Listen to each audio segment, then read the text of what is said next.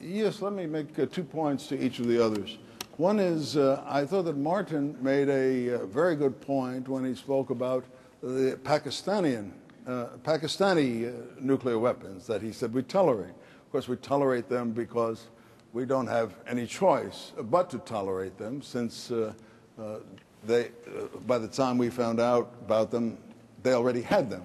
Whereas here is a chance to prevent that from happening. But the important implication of your point, Martin, is what would we do if Pakistan were not under its current government, but were taken over by the radical factions in Pakistan?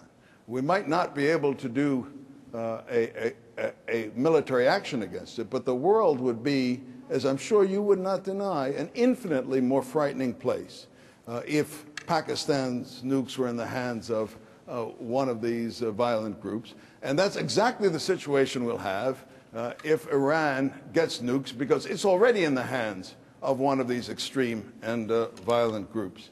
To Kareem, you mentioned 5 major issues on which Iran has great influence, and it uses its influence to do us as much harm as it can and be as big an obstruction as it can on each one of them, because it regards us as its main obstacle to its glorious dreams of dominating the region and perhaps the world. And if we allow Iran to become that much stronger, as it will if it gets nuclear weapons, then it's going to do us that much more harm in all of these 5 areas. 30-second response. Well, you know, the Iranian government is a nasty government, and it certainly supports terrorist organizations, but it's not al-Qaida, and it already has weapons of mass destruction, and it has not given those weapons of mass destruction to its client terrorist organizations, Hezbollah or Hamas. So I think that the analogy doesn't apply. The Iranian regime is focused more than anything else on its own survival. It also seeks, as you suggest, to spread its revolution.